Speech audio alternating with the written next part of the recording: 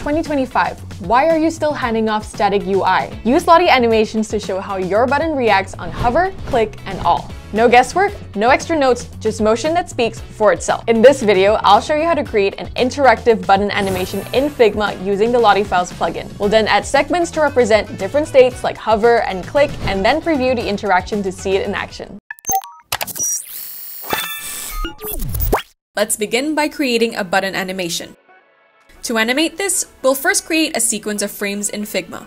The idea is to design a visual flow where a subtle highlight moves across the button for the hover state, followed by a fill effect that represents the click interaction. Once the frame sequence is ready, the next step is to turn it into a prototype. Start by assigning a flow starting point to the first frame.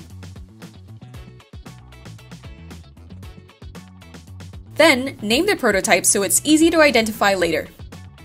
Connect the frames in sequence and change the transition type from Instant to Smart Animate. This will allow Figma to smoothly animate changes between the frames. You can adjust the easing settings to control how the animation feels. For this example, I'll choose linear.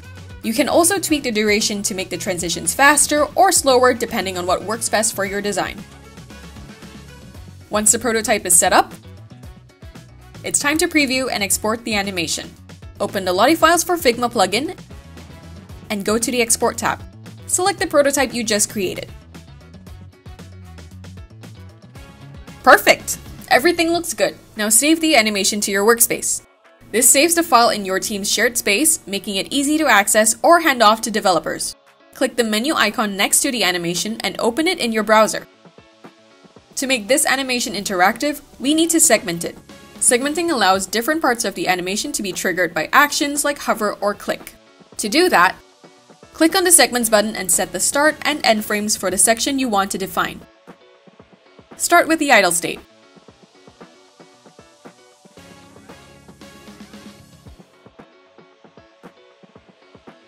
Then create additional segments for hover and click using the same method.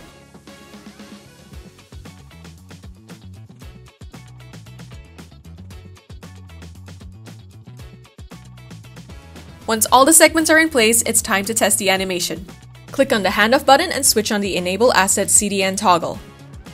Now either copy the asset link or grab the HTML embed code provided below. Let's take this into CodePen and preview how it works. Super! This works perfectly.